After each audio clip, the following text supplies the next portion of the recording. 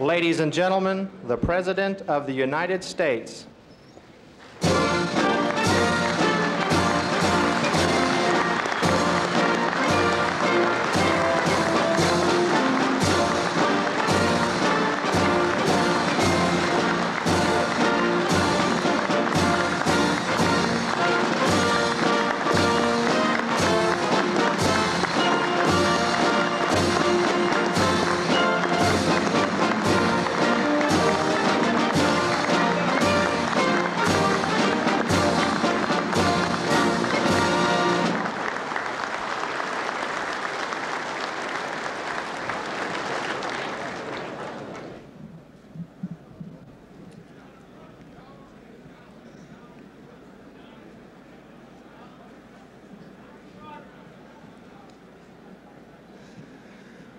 Okay. This afternoon's first speaker is someone whom most of us are meeting for only the first time, and yet he needs no introduction to anyone. This is President Reagan's first speech to a major labor group, and the building and construction trades are extremely proud and fortunate that he found time enough in his busy schedule to be with us. Indeed, we hope that this is only the first of many occasions on which we can work as partners together. We look forward to cooperating with the President and his administration over the next 4 years on various complicated issues affecting the lives of all working Americans. The President faces a series of extraordinary circumstances at home and abroad. And in his first few months in office, we wish him the best of luck in coping with these difficult problems, and we offer him our hand to assist in whatever way possible. On behalf of the Building Construction Trades Department, it is my distinct honor and pleasure to welcome the 40th President of the United States, Ronald Wilson Reagan. Mr. President.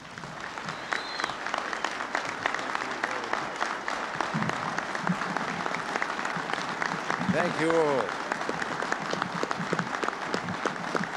Thank you.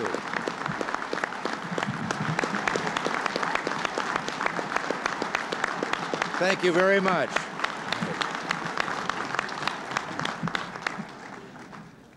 Thank you very much.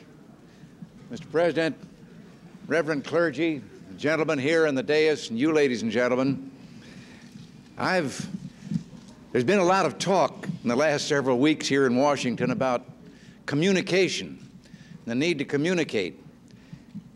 And I have a story that I haven't told for a long time, but somehow it's been brought back to me since I've been here, about communication and some of the basic rules of communication.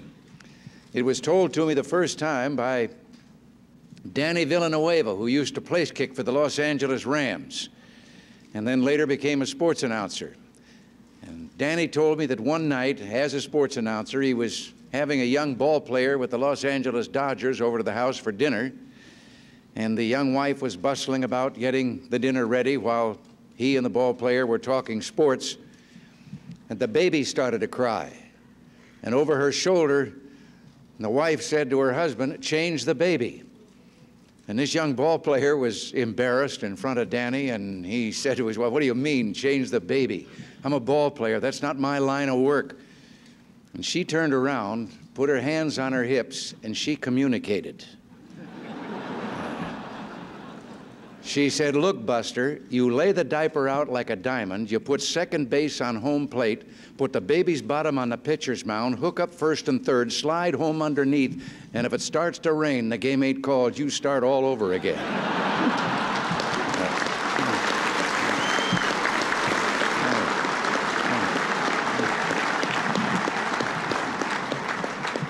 So I'm going to try to communicate a little bit today. I'm pleased to take part in this national conference of the Building and Construction Trades Department of the AFL-CIO, and I hope you'll forgive me if I point with some pride to the fact that I'm the first president of the United States to hold a lifetime membership in an AFL-CIO union.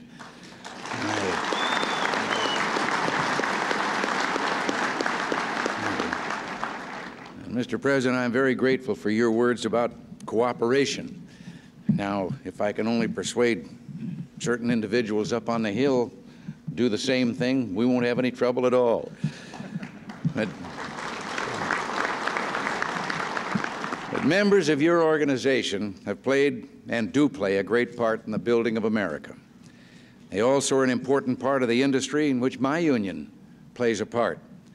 Now, it's true that grease paint and make-believe are not tools of your members' trade, but we all know the meaning of work, of family, and of country. For 2 decades or more, I participated in renegotiating our basic contract when it came renewal time. And here, too, we have much in common. Sitting at the negotiating table, we were guided by 3 principles in our demands. Is it good for our people? Is it fair to the other fella and to the customer? And is it good for the industry? Samuel Gompers, who founded the American Federation of Labor and who literally gave his life to that cause, said, "Doing for people what they can and ought to do for themselves is a dangerous experiment. In the last analysis, the welfare of the workers depends upon their own initiative. Whatever is done under the guise of philanthropy or social morality, which in any way lessens initiative, is the greatest crime that can be committed against the toilers. Let social busybodies and professional public morals experts in their fads reflect upon the perils they rashly invite under the pretense of social welfare." Samuel Gompers was repudiating the socialist philosophy when he made that statement. No one worked harder to get or believed more in a fair shake for the people whose sweat is the fuel of our country. But he didn't believe that this should or could come from government compulsion. America depends on the work of labor, and the economy we build should reward and encourage that labor as our hope for the future. We've strayed far from the path that was charted by this man who believed so much in the freedom and dignity of the worker. We are in today's economic mess precisely because our leaders have forgotten that we built this great nation on rewarding the work ethic instead of punishing it. We've gone astray from first principles. We've lost sight of the rule that individual freedom and ingenuity are at the very core of everything that we've accomplished. Government's first duty is to protect the people, not run their lives. What have been some of the results of this straying from basic principles? Well, for one, violent crime has surged 10%, making neighborhood streets unsafe and families fearful in their homes. We've been left with a legacy of almost 8 million people out of work, 666,000 of them construction workers. All of these people have been robbed of a basic human dignity and forced into the humiliation of unemployment. The annual inflation rate has soared to nearly 12%, making a mockery of hard work and savings. And our national debt has grown to more than $950 billion, despite taxes that eat up an ever-increasing share of the family dollar. This deficit has particular meaning for you because when government has to borrow to pay its bills, it competes for private capital, driving interest rates up and construction starts down. So when people ask me why we have to cut down the budget deficit, I think the answer is pretty clear. If we don't get control of the budget and stop wild and irresponsible spending, we will repeat past intolerable prime interest rates of more than 20%, rates which have played havoc with the lives of your fellow workers. And when we do not have economic security at home, our national security is threatened. We've let our defense spending fall behind, and our capability to defend ourselves against foreign aggressors is not what it should be. These trends not only must stop, believe me, they will be stopped. Every American, and especially all the working people of our country, have an enormous stake in what we do. You pay the most taxes. You believe in the work ethic, but subsidize a government that does not. You who have traditionally saved to provide for your futures today cannot save. You who most want to work are most likely to be laid off. You, through taxes on your hard-earned wages, pay for what could be as much as $25 billion each year in federal waste, abuse, and outright fraud in government programs. Franklin Delano Roosevelt spoke of the forgotten man at the bottom of the economic pyramid. Well, today it's safe to say that the people at both ends of the pyramid are getting attention. The man who's forgotten is the fellow who built it. Such a man wrote his congressman a few weeks back, and that letter landed on my desk. I've gotten tens of thousands of letters about our plan for economic recovery. I appreciate all of them, but a few of them really stand out, and this man's letter is one of them. He's an unemployed factory worker from Illinois, the Peoria area, but he worked in construction for 10 years before that. His income right now is totally dependent on unemployment and supplemental benefits from the company he worked for. He and his wife have only been married 3 months, but she's been laid off too. He wrote to say that if spending cuts in government affect his benefits, it'll be hard for his family, but they'll make it. And shades of Sam Gompers, he ended his letter saying that when the opponents of our economic plan start lobbying against it, and let me quote, he said, let them know that there is someone out here who's seen what they can do and is willing to stake his future on trying a different approach. That man has faith in America and faith in what the American people can do if the government will only let them do it. And that man, like most of America, wants a change. Right now, we have the highest peacetime deficit in living memory. Federal personal taxes for the average American family have gone up 58% in the last 5 years. And regulations by the government cost consumers an estimated $100 billion a year. The man in Peoria is right. Across this country, there are millions of people like him yearning for a different approach. They're yearning for us to reach for our hopes and make room for our dreams. And to put it bluntly, they want something different for a change. Instead of halfway solutions, jerry-built programs tied together with red tape, they're ready for an overhaul to make the engine work again. I've heard the complaints coming often from those who had a hand in creating our present situation. They demand proof in advance that what we've proposed will work. Well, the answer to that is we're living with the proof that what they want to continue doing hasn't worked and won't work. I believe what we proposed will work simply because it always has. We must get control of the budget monster, get control of our economy, and I assure you, get control of our own lives and our own destinies. What has been submitted to the Congress is a 4-point comprehensive program or package for economic recovery. If only part of the package is passed by Congress, we'll only ease some of our problems, and that isn't a solution at all. We must first get government spending under control. And let me make something plain. We're not asking that government spend less than it has been spending, although that might not be the worst idea in the world. We're simply proposing that government increase its spending in 1982 over 1981 by 6.1%, not 14%, as was presently or has been advocated.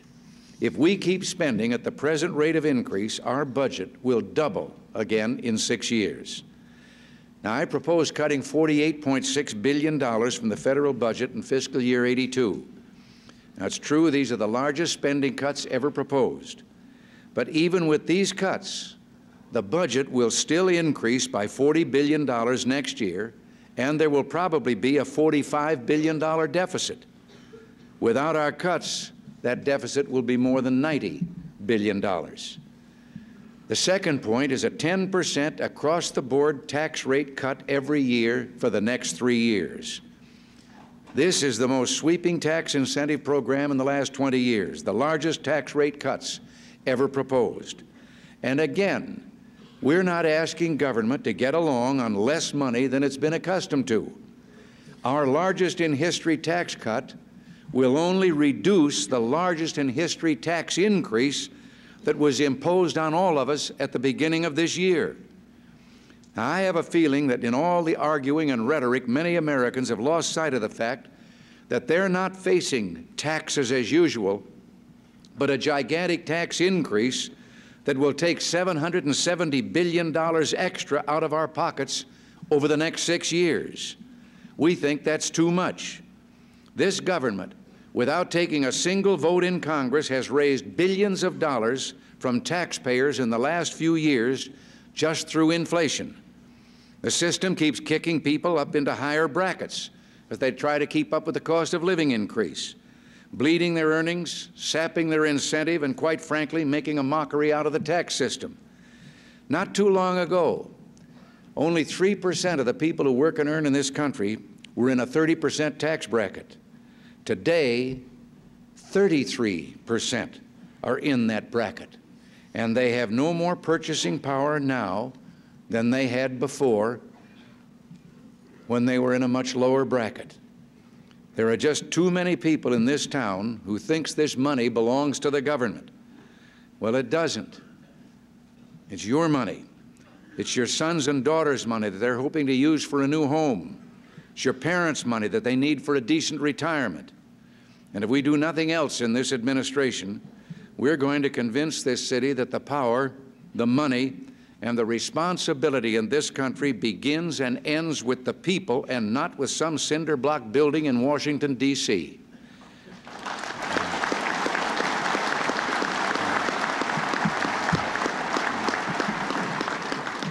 The third measure we've called for is elimination of excessive regulation. Now, I know you have no experience with regulation. Over-regulation affects every industry. But many of you know people who are out of work because of the way it affects yours. It's estimated that total regulations have added as much as 20% to the cost of a home. Indeed, I've seen the figure more recently put at 22% is the cost. I've told before, I have a neighbor out in my neighborhood in California was building his own home, and he got so fed up with all the paperwork and the regulations required that he pasted them all together into one strip of paper, put up 2 poles in front of the half-finished house, and strung them up across there. The strip of paper was 250 feet long. And finally, we're determined to work with the Federal Reserve Board to develop a monetary policy consistent with the economic program designed to stabilize the money supply, reduce inflation, and allow interest rates to come down. People who hold down jobs in the building trades probably understand better than anyone. Well, that is better than anyone except someone who's just lost his job in the building trade. The need for a stable monetary policy. Fewer than 1 in 11 American families can afford to buy a new home.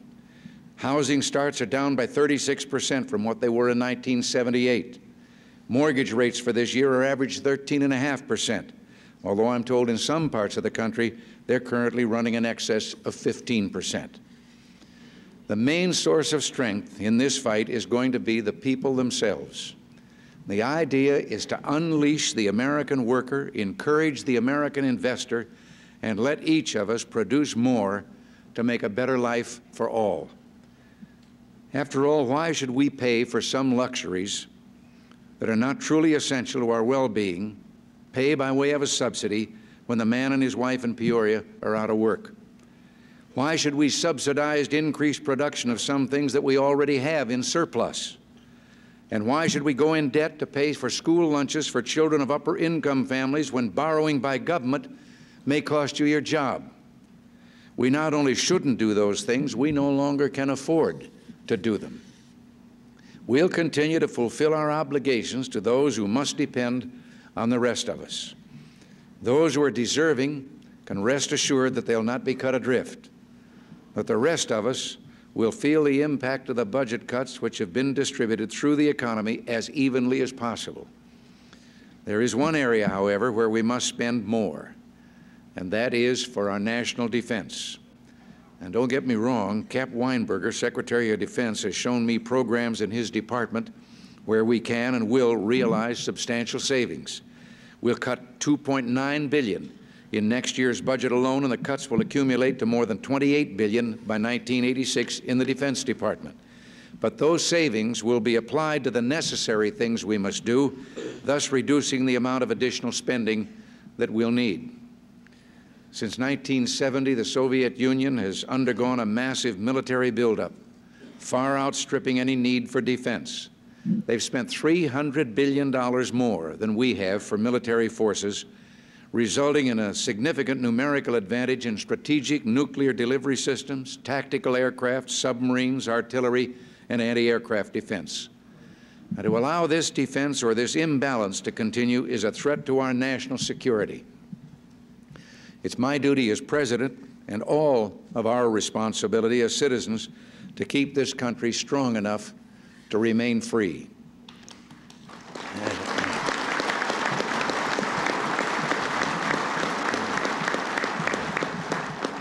As union members and as concerned citizens of the world, we watch with great interest the struggle of our fellow workers in Poland. Their courage reminds us not only of the precious liberty that is ours to nourish and protect, but of the spirit in each of us everywhere. The Polish workers stand as sentinels on behalf of universal human principles, and they remind us that on this good earth, the people will always prevail. They serve to show us how trust and unity keep alive the very purpose of our existence. And they remind us that man's work is not only directed at providing physical sustenance, but that the toil of men and women everywhere must also have the goal of feeding the spirit of freedom. As we work to solve our economic problems, let us tap that well of human spirit. We'll find more than strength of numbers and strength of resources. We'll find strength of individual determination. We may even find strength in mutual trust. For too many years now, we've trusted numbers and computers. We've trusted balance sheets, organization charts, policies, and systems. We've placed trust in rules, regulations, and government. Government dictates. Well, I think it's about time that we placed trust in ourselves. I'm here today because I salute what you've done for America. In your work, you build. In your personal lives, you sustain the core of family and neighborhood. In your faith, you sustain our religious principles. And with your strong patriotism, you're the bulwark which supports an America second to none in the world.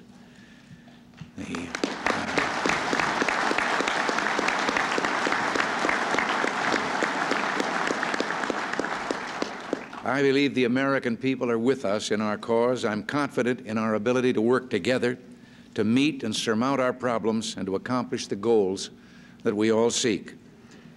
Now, I know that we can't make things right overnight, but we will make them right. Our destiny is not our fate. It is our choice.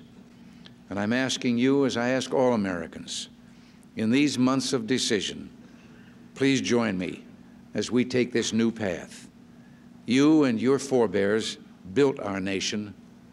Now, please help us rebuild it. And together, we'll make America great again. Thank you very much.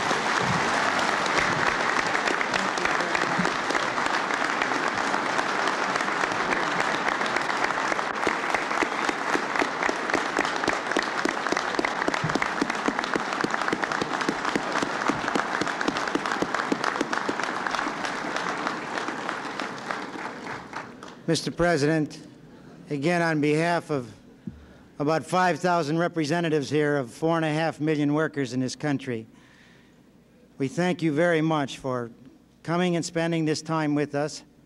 And we want you to know we are builders.